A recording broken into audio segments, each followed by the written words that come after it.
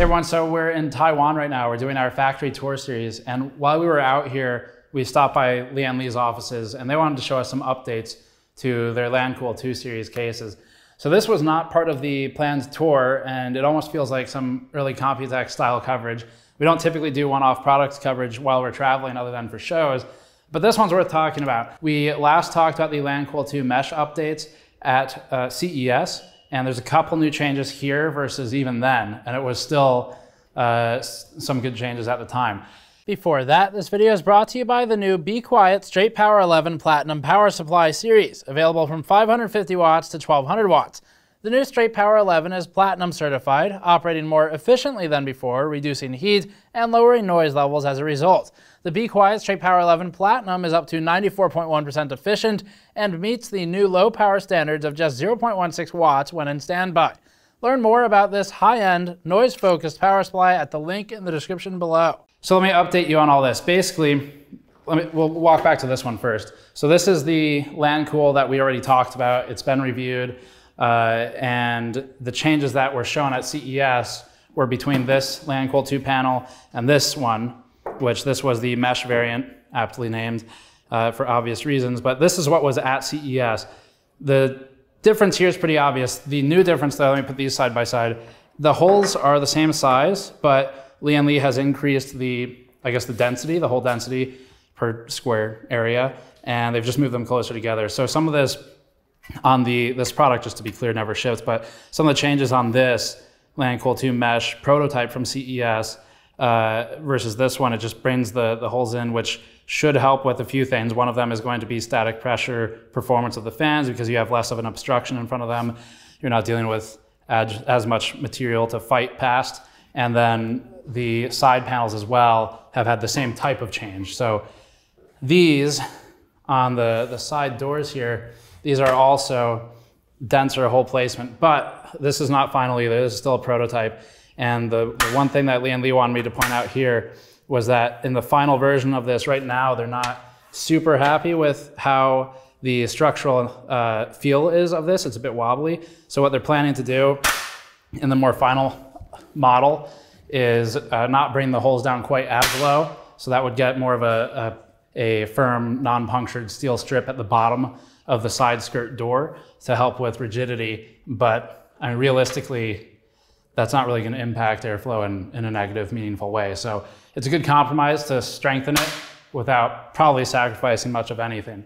So those are the main changes. It's the mesh density versus the CES model. This one, you probably remember, it had completely different sides. They were basically solid. There was some small ventilation up in the bottom right side, kind of towards the top of the power supply shroud. But it also had a much different hole pattern for the venting. So we'll show some B-roll of this stuff, but this is something I talked about at CES where Lian Li determined after thermal testing that the performance of theyese vertical slits for air on the top as opposed to the larger hexagonal slits, it's superior on these because, I mean, there's more hole, so there's gonna be more airflow. Same for the back, where the rear fan is. There's a 120 right now. This is a prototype model, but there's a hexagonal holes in the back for the fan, hexagonal holes for the sort of passive venting next to the GPU. And those are the main changes for the hole punching on the panels. So that should all improve thermals. The thing I really liked about that was this is the kind of change we don't really typically see from manufacturers. So you'll get it from you start talking about Thermal Take or Cooler Master, I guess to some extent NZXT, although they're smaller than either of those. But the larger manufacturers that are just more mass produced and kind of push quantity more than anything, you don't really see the type of agility with changes that you do here. So this is all good. It's small changes that should actually be meaningful, and it's done before the product has even come out, so it's all good stuff. This is a prototype. It's not going to be this color. It was just made here for demonstration, but these are the covers for the power supply shroud we talked about at CES. We had some renders from Lian Li at the time, but those go in above the power supply shroud. They're going to be black, so it won't be as obvious as it is here. And then they were talking about potentially punching some holes in for SSDs as well. So you've got an option for, you either leave it there and it's just venting, or you pull it out and you put a fan there is the idea.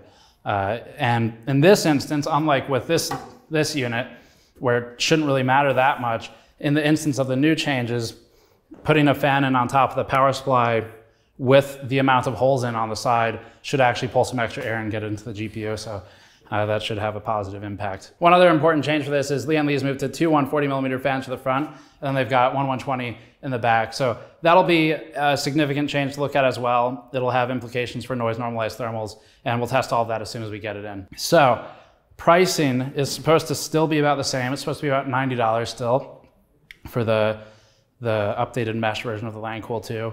And then availability is not confirmed yet, but maybe sometime in June. And you can just keep an eye on our channel. Obviously, we'll update you when we know more.